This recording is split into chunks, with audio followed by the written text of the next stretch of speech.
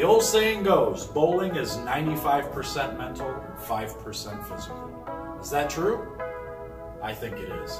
Stay tuned, I'm going to let you in on a little secret.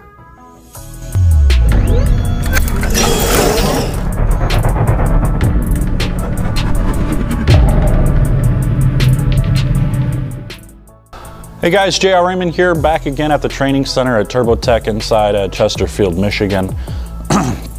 One of the first things that I want to talk about is visualization. We're going to touch on a lot of mental game preparation, a lot of mental toughness stuff.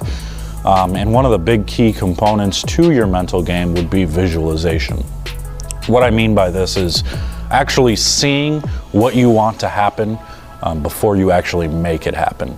So the next time you're practicing standing on the approach or even behind the approach, I would suggest doing it behind the approach before you're on the approach. See your ball hitting your target, moving down that path towards your break point. Watch your ball go through the pins, knocking all the pins down at the right entry angle with the correct ball roll. Everything that you want to happen, see it happen first.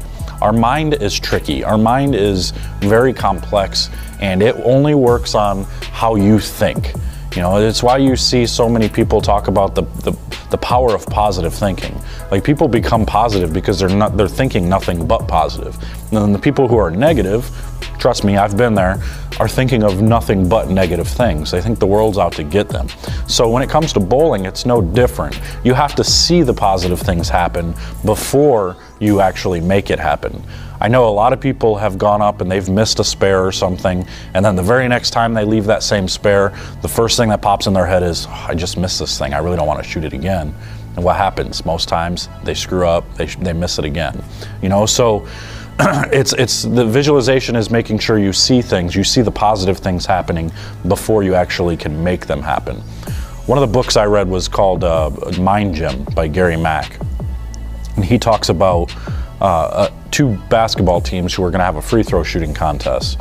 The one team spends a half an hour visualizing and seeing themselves making free throw after free throw, and then they spend the last half hour practicing physically shooting free throws. The other team just goes straight to the gym and they practice for a full hour just shooting free throws. Can you imagine which team won?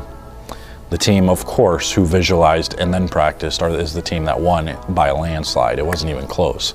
So there's all kinds of studies that have been done that show that visualization and how you control the things you can control play a big factor in how successful you want to be. And it's not just bowling, it's not just any sport, it's life in general.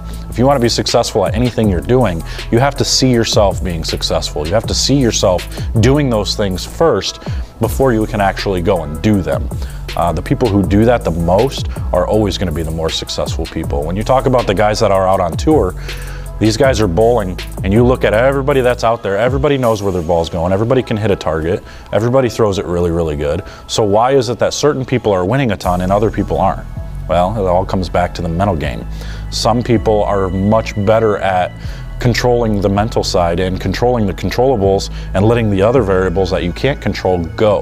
Whereas the rest of us, we have trouble letting those negative things impact our life, impact our game way too often. So the next time you're practicing, make sure you step up there, see your ball going on the path you want it to go on, watch your ball go through the pins, watch your ball do everything you want it to do the correct way before you step up and actually do it. This is one of those cool things. You can practice this at home. You don't even have to be on the lanes. You can be laying in bed and just visualize yourself being successful. Visualize yourself making the perfect shot over and over again, making the perfect ball roll, making the perfect tilt, whatever you want to create, you can create it in your mind before you go and do it. The more you see it, the more chance of success you're going to have. So that's just my tip for the day. I hope this helps. I'm going to have a whole lot more videos coming out about the mental game, the physical game, educational aspects of bowling. Hopefully we can help as many people get better as we can. And if it does help you, just let me know, and let other people know. Make sure you subscribe to this page. If you got any questions, you can make sure to comment below, or you can shoot me an email at jrraymond@turbogrips.com, and I'll try to get back to everything as quick as I can. But for now, this is my first video, and hopefully you guys tune in to the next couple of videos that we've got going on. So until next time, guys, we'll see you later. Take care.